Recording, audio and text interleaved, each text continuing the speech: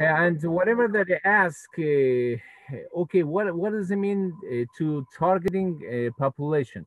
Whenever that you're in war, okay, your army from one side, another one, that's army. Okay, it's regular.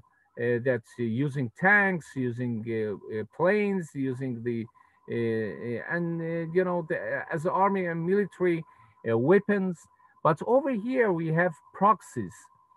Hamas, as Jihad Islami in Gaza, they're related and got money and support and financial aid and all the weapons from Iran regime, that is Islamic regime that's anti-Israel, anti-Zionist, and anti-Western civilization.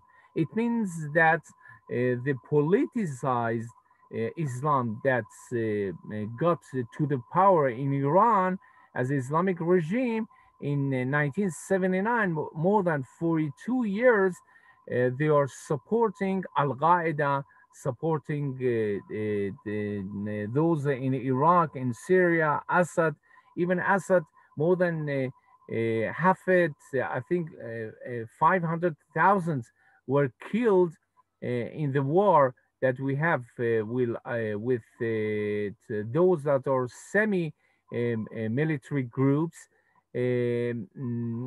against one each other. Whenever there is come to Islam, more than they, were in killed Jews, they killed one each other. More than 15 million people were killed by Islamic groups that killed one each other.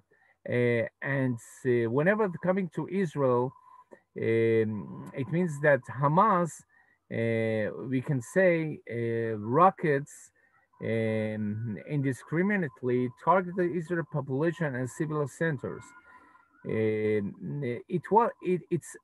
not symmetric; it's asymmetric war. You can find over here, and war that you have human shields and crime.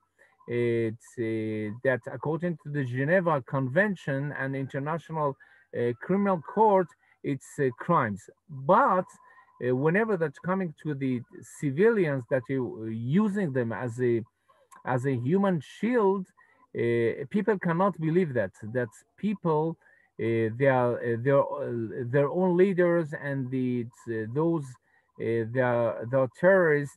They are underground, that networking underground, and these times Israel should have give them even alert to gonna invade to Gaza. So all these terrorists got to the network and tunnels that he built, more than 32 tunnels that he built. Through that, not only it's gonna have networking inside, there's a Gaza upside, and you have downstairs that tunnels, networking and tunnels, and through that they are connected to the Egypt, bringing weapons from them, and also to Israel that they wanted to gonna come through that. And we had too many evidences that they got through these networking tunnels to Israel to kidnapping